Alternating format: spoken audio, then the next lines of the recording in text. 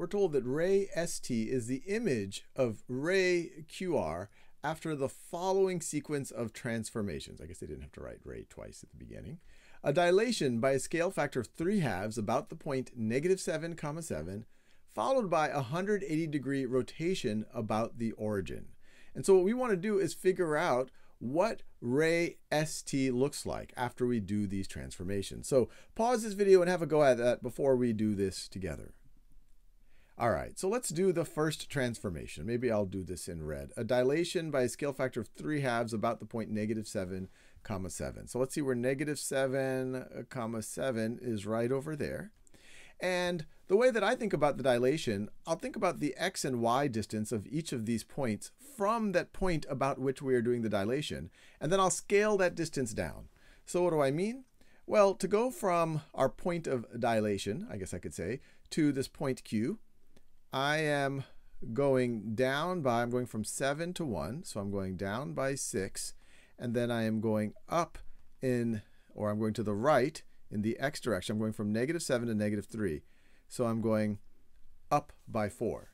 So if I were to scale each of these by 3/2, I would instead go down 4, because 3/2, I was thinking 2/3. I make mistakes sometimes. 3/2 times -6 is -9.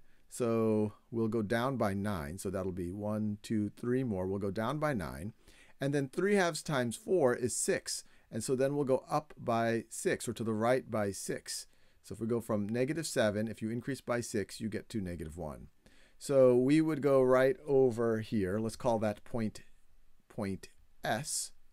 And then let's do the same thing right over here for point R that we did for point Q. Let me do this in another color. So to go from our point of dilation to R, we're going down by 2. So we're doing down by 2, and then we are going to the right by 1, 2, 3, 4, 5, 6, 7, 8, 9.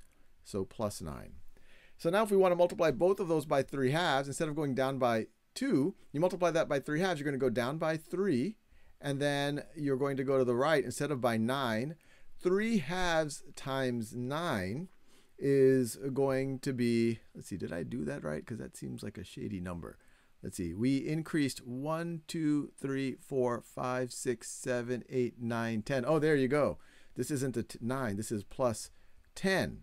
Because I was like, this is going to give us a fraction. We don't like that.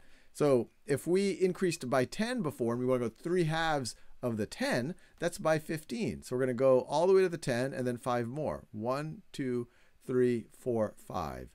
And so this is going to be our image. Once we've mapped point R, it goes to point T.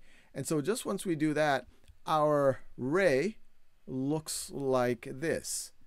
Our ray looks like this. But we are not done. We now need to rotate 180 degrees about the origin. 180 degrees about the origin. So what's going to happen there? So I actually like to think about what happens to, say, the axes when you rotate 180 degrees about the origin. So for example, if I were to say this point right over here, this becomes, say, this y value, this is the point 0, -4. This would get rotated all the way to 0, 4. And if I were to take this point right over here, this would get all the way rotated back to x equaling -4. And so what you could see is it essentially just takes the negative of both your x and y coordinates. And so if we're at this point right over here, let me just in another color, it's getting confusing. If we're at the point -1, -2, if we take the negative of both of those, we end up at the point +1, +2. So that's where our S goes to at the end. And actually this was an intermediary S. So this is our final S right over there. And then let's think about that point T. That point T, what it gets mapped to at 180 degrees is right now it's at the point 8, 4. Well, it's going to get mapped to -8, -4, -8 and -4, which is right over there. And so this is actually the T that we care about when we think about ray. ST is the image after the following sequence of transformations. And so the ray starts at S and it goes through T and it keeps going. So it's going to look like this. It's going to look like this. Now, I took a screenshot of this problem on Khan Academy, but if you're on Khan Academy, you can actually use the tools and move this around, and it'll be a little bit neater. But there we did it. We created ray ST based on performing this sequence of transformations.